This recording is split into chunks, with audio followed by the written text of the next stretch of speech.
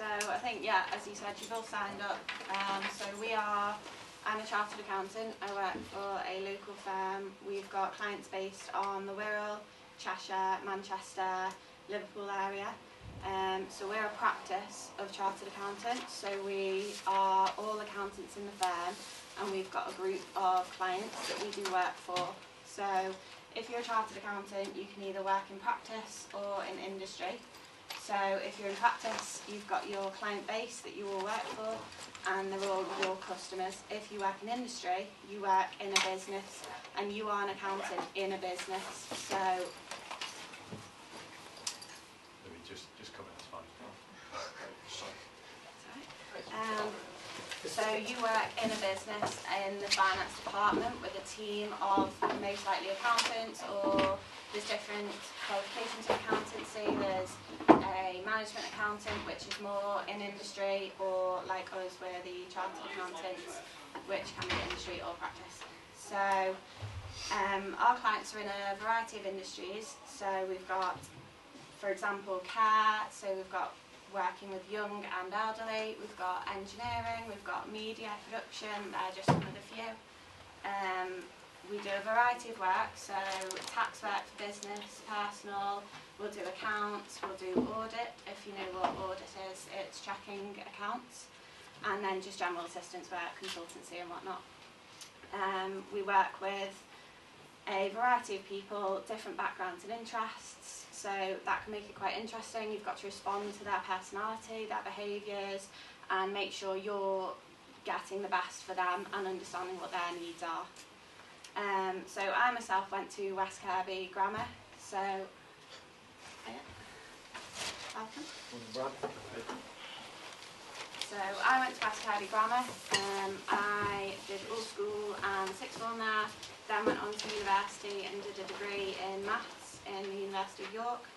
I then went on to do an apprenticeship to be a chartered accountant.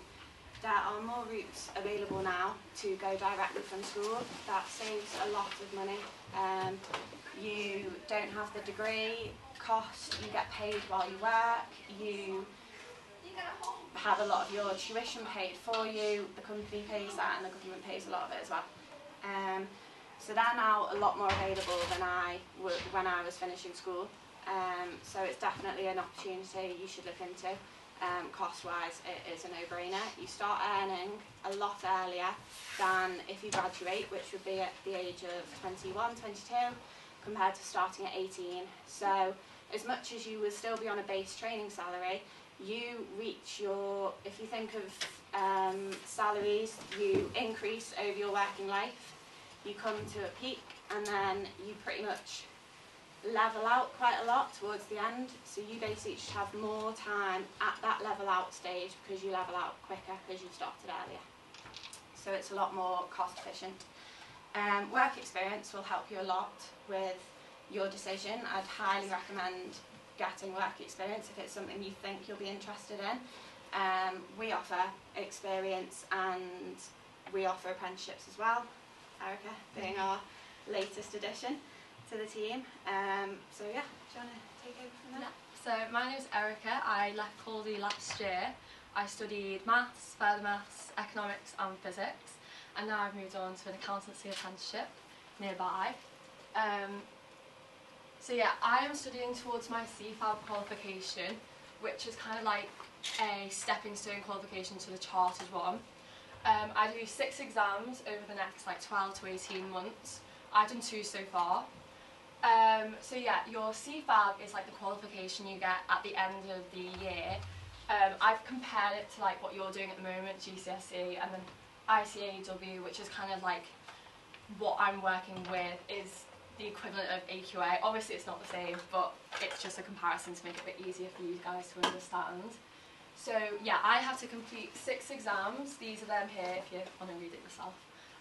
They're 90-minute exams, 55% pass mark, and I've completed these 2 so far, and I'm on the way to studying for this one. The exams at first I was a bit cautious about, but honestly if you just revise then you'll be fine. I'm actually doing this one at the moment, which is one you study yourself for outside of work, but these 2 you go into a college, which I'll go into more in a bit. So yeah, the CFAB is a lot slower paced than the ACA, which is what Jane did. So Jane went from university and did a quick-paced apprenticeship to get qualified. Mine's a bit slower though, just so I can kind of get a grip with like what I'm doing, and obviously I'm going from 18, so I don't need to rush to become chartered. So yeah, sorry. I study with the school, which is, yeah, that's my equivalent. It's called Kaplan, it's in Liverpool, so sometimes I go to Liverpool and I study in like a classroom like this. So yeah, I go there, they teach me everything I need to know. I have a big book for everything. And then I can go on the website and I use all these resources to study for my exams, and there's absolutely tons there. You'll be fine, like finding what you need and mock exams and all the extra information. Everything's on there. So yeah, Kaplan's really useful, and you go in, you have a tutor in like a classroom of about 30, and you just learn what you need to know. So yeah, day to day in the office, which is obviously where I'm at most of the time, I do these 3 things mainly. So accounts preparation is probably like the typical accountant job that you think of. It's taking a company's information, like their bank statements for example, and I look through that information to get like the income and expenditure. Just using Excel, I use Excel a lot, and then I put the information I found into a software which I'm trained on the job by my managers to be able to use myself, and that makes the financial statements at the end of it. Another job is bookkeeping, which is where you basically like go through the transactions of the company, you put it into the software, which again trains to use, and at the end it comes out with a VAT return, so it's basically just how much like VAT they owe at the end of that quarter. So they're the main jobs I do most of the time, and with every single client it's completely different. I work with like loads of different types of clients, as Jane said before, so it's not boring because you're doing something different every single day. You're learning like new things every single day, and it's different for everything. And then the final thing I do is audits, which I've only done once so far, but obviously I've only been there less than 6 months. And this is different to just working in the office, like at your desk. You go to the client, you go out to their workplace, and you kind of check what their accounts are by doing tests and like evaluate them. Sorry, it's okay. So yeah, you evaluate what is on those accounts to see how accurate they are, and you're there all week maybe, dependent on how big the audit is, and you look through it and you're with someone else, and that's really interesting because you get to meet new people, you get to see the clients, see where they're working. So yeah, I've actually got one of them in a few weeks, which I'm really excited for. So yeah. So my supporting work is really great for an apprenticeship. You need people guiding you through what you're doing, guiding you through, you know, your qualification. I'm not just expected to handle it by myself. So in work, I have my managers, for example, Jane. She's like helping me on with if I'm confused. You know, she helps me out. And I've got another girl who's also an apprentice, but a few years ahead, kind of teaching me what she's learned when she was my age. The firm I work for is really small. There's only 8 people, so obviously there's loads of benefits of that. You get that kind of one-to-one tuition, which is great. I know that I've like progressed so much more than I thought I would have in 6 months. Like I can do stuff the first day I was like, well, what is going on? And now I know a lot more. So it's really nice. It's like a teamworky like environment. You know, we chat, we get to meet new people and stuff. But I also get to progress a lot because I have these people always at my side helping me out with everything. And then my final sort of support is my talent coach. So this isn't to do with my workplace. This is actually to do with Kaplan, the school. They assign a one-to-one person that I can kind of meet up with, well, over Zoom, every 6 or so weeks. And she kind of guides me through the apprenticeship. She tells me, you know, what I need to work towards, how long this should take, and it kind of gives me a reference how long I should be expecting to complete stuff. So hopefully I should be completing my C5 qualification next December, which considering I started this September just gone, is pretty good going, and I kind of know what to expect at that level because she's planned it all out for me. I can obviously go to her with any other worries or anything as well, which I didn't have. So yeah, she's really useful to have there to kind of like guide me through the qualification so I know what to expect. Yes. So to track my progress with the apprenticeship, kind of see what I'm doing, and also for like evidence that I've completed it. Obviously they're not watching you, the people who are like giving me my CFAB qualification. I need to show what I'm doing. So I complete these two things, one with Kaplan, which is off the job hours. So it's 20% of my working hours are off the job, which is basically when you learn, like what you're learning. It's when I go to college, when I complete a software training day, like anything, that type of thing is towards my off the job, and that has to be 20% of my working hours, which is about, I think, about 400 hours, which seems a lot, but you're working a whole year, so it's fine. And I just like write a small description of what I did and how many hours it took me. Another thing is the ICAEW ladders. So I mentioned ICAEW before. It's kind of like, how to describe So it? it stands for the Institute of Chartered Accountants of England and Wales.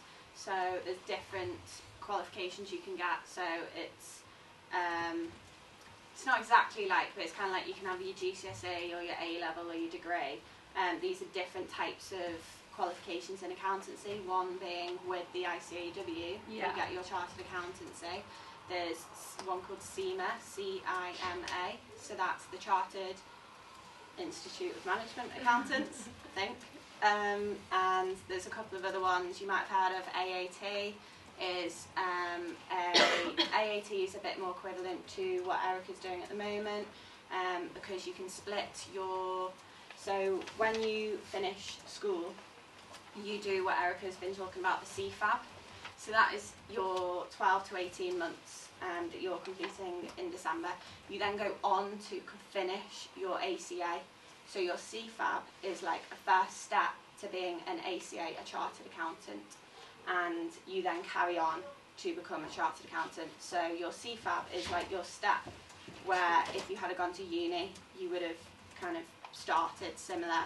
You progress quite quickly after that. Whereas your CFAB is, instead of uni, you're doing your CFAB, and that will build you onto your ACA.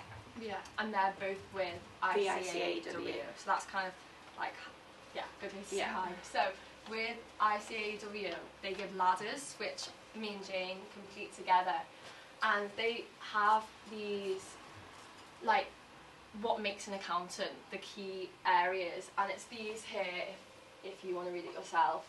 And we complete maybe 4 things, and it says like, when have you done this, when have you done this. We have to write examples of it. So that's another way to track my progress. We kind of we just take time, like whenever we're free, maybe set like a little meeting, do it ourselves. And both the off the job hours and the ladders all need to be completed to go towards my CFAB. So that's another thing that kind of adds variety as well. Like, instead of just sitting and doing jobs all day, like me and Jane will take time out and do our ladders and make sure that's getting completed. So yeah, that's another way. It very much focuses the mind as well as to what you've been learning. So we'll go through each category and each requirement and work out, has Erica achieved this, when has she achieved this, when has she demonstrated integrity, or when has she observed confidentiality. We'll think back and think, okay, well, in this situation you had to be careful what you were saying, you couldn't really, talk about clients and specific client things, so that's observing confidentiality. So that's how you kind of focus what you've learned. Yeah, they're really useful actually. So yeah, then the benefits of an apprenticeship, which obviously very important when you're comparing it to the other options you could go for. So obviously the financial area of it, you're earning from 18. I left school, I went straight into earning. This obviously is a good opportunity. Like, you're going towards your pension. I can think about buying a house in some years, or buying a car, whatever you want to do. You have the opportunity to spend your money spending it on what you want. So yeah, and then early exposure to clients. So I am in the office and we obviously have meetings. So my second day, I was in taking notes for a meeting. I'm seeing these people face to face. I'm kind of getting the experience of how to act in front of a client, because I'm there, I'm doing it from 18. It's really useful. So yeah, then the necessary qualification. Obviously we mentioned this before. ACA, if you want to become a chartered accountant, you have to do that qualification, whether you went to university or not. I'm skipping the 4 years of university, the 4 years of debt, which is like huge, and going straight into it.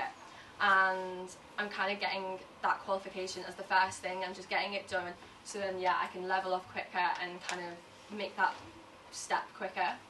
And then the kind of social side of it, I'm meeting new people. I'm like Jane, and then when I go to audits, I meet the people there. I'm seeing new people. I'm gaining new relationships. And finally, it's the free time. It's great on weekends. I don't need the stress of, oh, do I need a part-time job to work for this? Do I need to do this? I work in the week, and I have that spare time at the weekends to kind of have the freedom, especially with, like, you know, I can go do what I want. I can go see my friends at university, and I have the whole weekend to do that. And that's because, you know, I'm going into work in the week. I'm getting my qualification. I'm earning a wage, and then I'm free, and it is really good. I really enjoy that part of it. So yeah, benefits of an apprenticeship, they're limitless, but that's my 5 top ones probably. They're brilliant. So yeah, having left Coldy last year and having the same, you know, contemplation that you guys will probably have in a few years, what do I do next year, what do I want to do? This is kind of my reflection, just, you know, which might help you out. How I found leaving Coldy from my A-levels, being at school, having like the school life, you know, very like, just in school at the time you have a structure, to then going and doing this apprenticeship, like how I found the difference. And the transition was absolutely fine. I was worried at first, you know, I have to get myself up, I have to get to work, it's a job, it might be stressful, but it's so relaxed. Like, we go into the office, we make our way, and then it's just nice. Like, there's no pressure. If I'm struggling with something, I have the support, but I'm taught everything as well. I don't feel like I'm like pressured to do anything I can't do.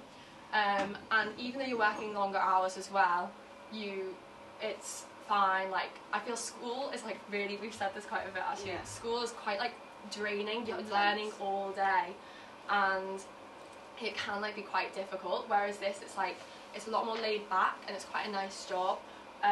So yeah, don't be worried about like a big step, because you'll be fine. I found it absolutely fine. The comparison to uni work-wise, at first I thought, you know, my friends will be out partying all the time and I'll be at the job, but honestly it's like they have so much work and assignments as well. I don't feel like I've got loads more on. It feels very similar work-wise to my friends at university. So that was like quite a nice surprise, that everyone has a lot to do, everyone has a lot of jobs, and I just feel like I'm getting a really good qualification and I still get to go out and do fun things, so it's a really nice balance.